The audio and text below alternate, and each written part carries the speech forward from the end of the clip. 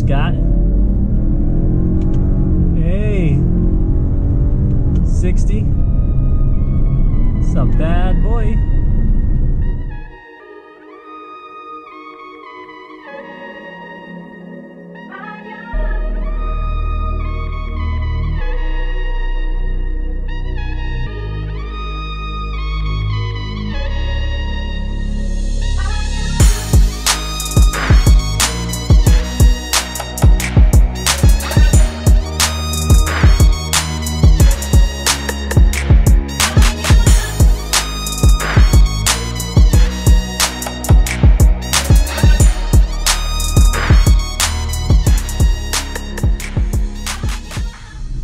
Welcome back, guys. Today we are cruising the Outback XT Limited, and I'm going to go over why the XT models are really the only models that you should be looking at if you want something with performance. Let's see what it's got. Hey, 60. It's a bad boy. So you are definitely not going to get pickup like that in the normal Outback. Like, the XT model is the only thing that is going to drive like that, and that is why, number one reason I would choose the XT.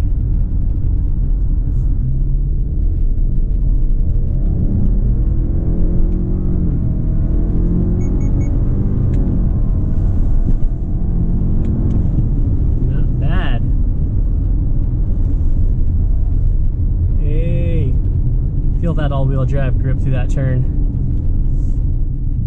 The normal Outback, everyone knows, is pretty sluggish. So it's really hard to see on the screen here. I'm going to start by turning off vehicle dynamics control. And really just want to see how this vehicle, you know, behaves.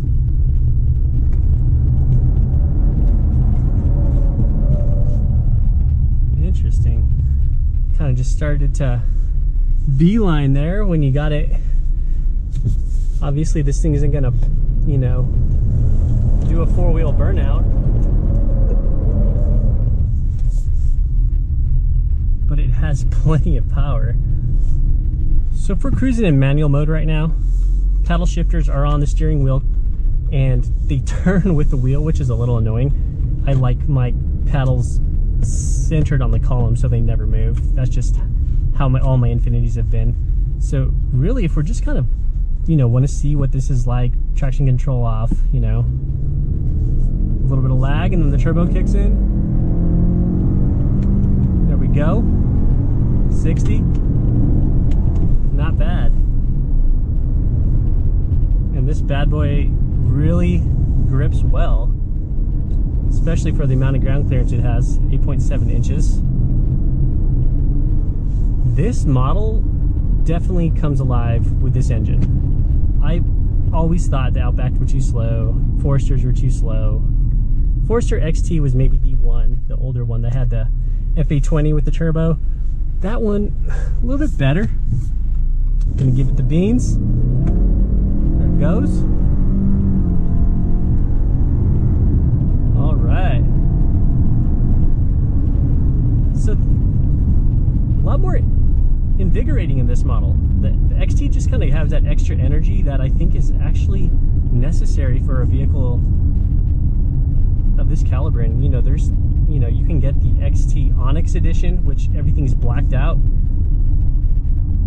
and it has the StarTech interior, so everything's kind of like, you know, that waterproof kind of jet ski boat feel inside the interior.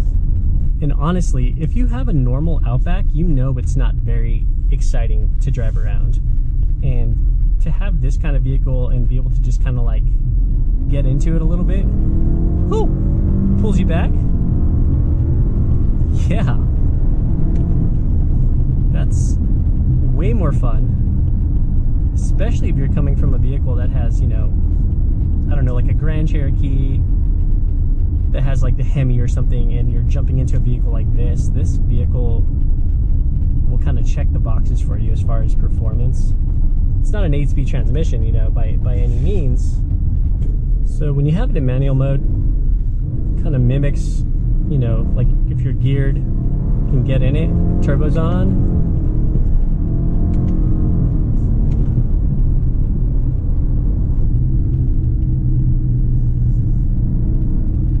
You don't really feel the downshifting. It's not, you know, high compression vehicle. So don't count on that much if you're trying to have a lot of fun with that. But overall, this interior is beautiful. The display, you know, comes in just under 12 inches, and it's also a great display, except when you have this plastic on here, you can't really see it. It's super glared out right now. But this is a really comfortable vehicle. You know, you got your heated wheel, heated seats. Of course, it's equipped with eyesight, which is the safety features. You got your active lane control that you can use when you're on the highway with cruise control, and of course, you know, its own kind of radar distance sensing and everything. It's got all the same features. The main reason you get it though is this engine. This engine and this turbo are awesome. They really, really do bring this car to life. See what I mean? It's just way better than the base premium Outbacks.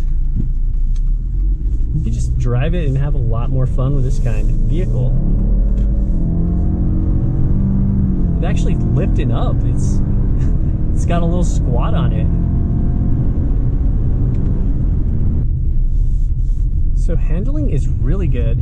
Super nimble.